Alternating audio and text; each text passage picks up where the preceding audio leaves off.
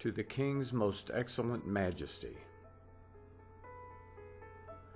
Most gracious Sovereign, we, your Majesty's faithful subjects of the colonies of New Hampshire, Massachusetts Bay, Rhode Island and Providence Plantations, Connecticut, New York, New Jersey, Pennsylvania, the counties of Newcastle, Kent, and Sussex on Delaware,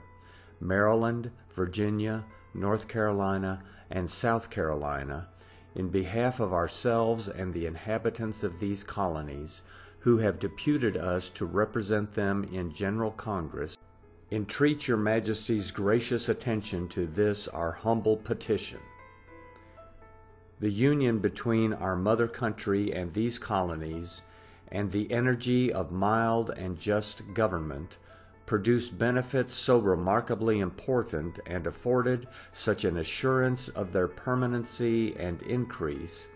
that the wonder and envy of other nations were excited, while they beheld Great Britain rising to a power the most extraordinary the world had ever known.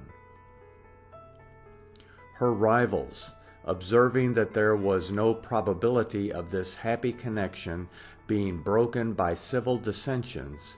and apprehending its future effects if left any longer undisturbed, resolved to prevent her receiving such continual and formidable accessions of wealth and strength, by checking the growth of those settlements from which they were to be derived. In the prosecution of this attempt, events so unfavorable to the design took place, that every friend to the interest of Great Britain and these colonies entertained pleasing and reasonable expectations of seeing an additional force and exertion immediately given to the operations of the Union hitherto experienced, by an enlargement of the dominions of the Crown, and the removal of ancient and warlike enemies to a greater distance. At the conclusion, therefore, of the late war, the most glorious and advantageous that ever has been carried on by British arms, your loyal colonists having contributed to its success by such repeated and strenuous exertions as frequently procured them the distinguished approbation of your Majesty, of the late King, and of Parliament, doubted not but that they should be permitted, with the rest of the empire, to share in the blessings of peace and the emoluments of victory and conquest.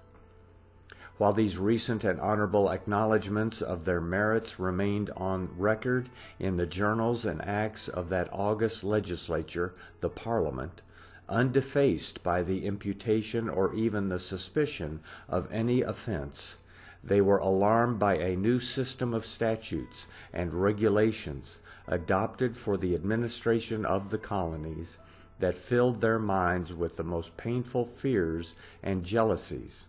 and to their inexpressible astonishment perceived the danger of a foreign quarrel quickly succeeded by domestic danger, in their judgment, of a more dreadful kind.